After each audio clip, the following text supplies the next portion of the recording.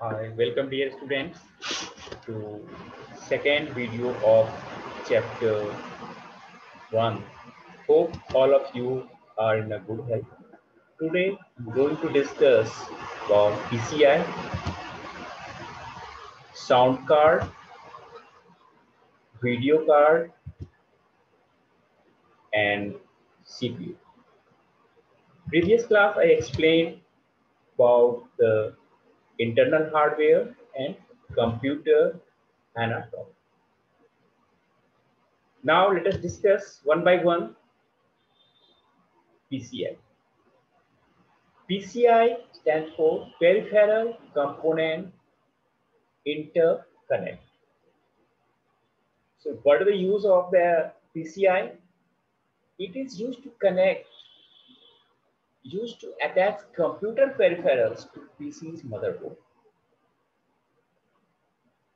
Okay. And PCI is a hardware bus used for adding internal components to desktop computer.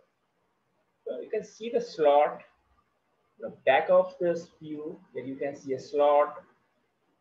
Okay.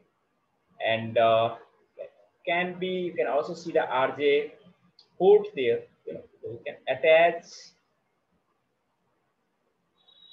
computers, not more computers. Okay. So PCI is a hardware bus like cable used for adding internal components to a desktop computer. For example, a PCI card can be inserted into a PCI slot on the motherboard, providing additional input-output ports on the back of the computer. Here you can see the figure and can understand the PCI interface. Here you can see the PCI interface, right?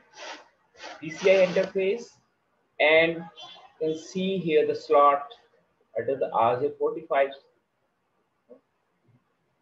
So different types of PCI. First one is you can see the PCI, conventional PCI was introduced in 1992, and 1998 IBM, HP and Compaq introduced PCI-X, that is the extended, and PCI Express also was introduced in 2004. Now, video card, video card. What is the use of the video card? So video card is also called the graphics card. VC is also called a graphics card. So when you purchase a laptop or desktop, find someone, it is inbuilt in the motherboard, or it can also be extended. So it has a built-in processor and memory, which helps to increase the graphical processes needed in a game and application. So graphical processes, it is used now. So if you find some of the game, you're not able to play the games if you don't have a graphics card. Right. So integrated video cards come with a blue jack to connect the monitor. Some VC also include digital video into video. So here you can see the sound card. Here the port. Here you can just include the. Now first of all, just go to next one, video card. Video card. So video card is a card which is either integrated onto the motherboard or inserted in the expansion slot into the motherboard. So we have a two piece. It is inbuilt. You don't need to. No, it is already there in the motherboard. When you purchase motherboard, it's already integrated, or you can just insert in the expansion slot.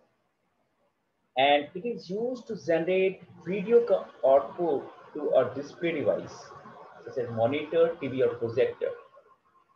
So it is used for video output, used to generate video output, display such as monitor, TV, or projector. As you know, also it is a graphics card. It is built-in processors and memory, which help to increase the graphical processes needed in game and application. So it is used in the games and also uh, designing. It is also required.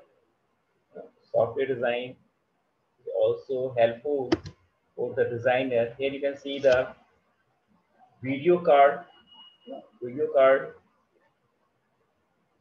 and now let us discuss the another important that is the sound card.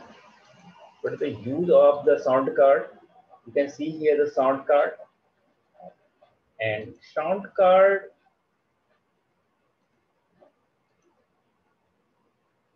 an expansion slot on the motherboard that allows the computer to send audio information to audio devices like speakers, headphones. This is known as sound card. It converts digital data into sound and sound into the digital data. So a sound card also enables us to record audio with a microphone. So some of the it is also imbued in the motherboard, similar to the VC card, expansion slot on the motherboard and audio information. And without sound card, not possible. I'm not able to play music or and also can use speakers, headphones, and here you can see the speaker. You can connect with here the cloud, and this way you can.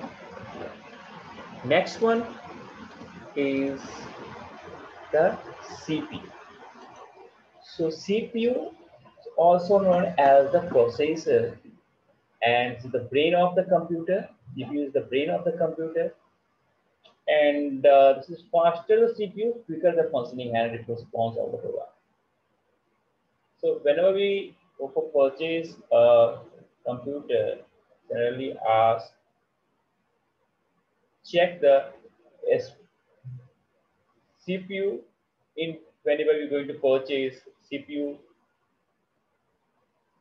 plays an important role, and functioning the faster depends speed of the computer also depends on the CPU.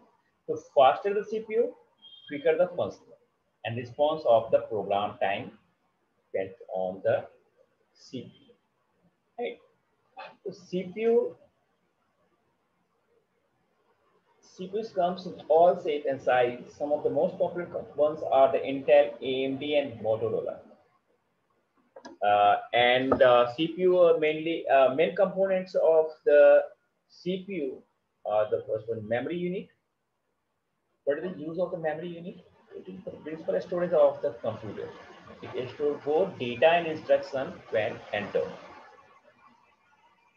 And second one is ALU. ALU, that is the arithmetic and logic unit. ALU. So ALU performs all the mathematical calculations, arithmetic and logical operations like addition, subtraction, multiplication, and division. And third one is the control unit. So control unit, it controls the operation of every part of the computer system. And this unit also controls the transfer and data instruction among others. So now see with the help of, you can understand better with the help of this diagram, how it works, the CPU. So once input unit, we use here the keyboard, and processor, where the data processes, the CPU, data processing. So CPU, the main component, memory unit, control unit, and arithmetic and logical unit. And after processing, we get the result, the output device like monitor. It's a very simple process. I hope you're able to understand the concept. Thanks for watching the video. Bye.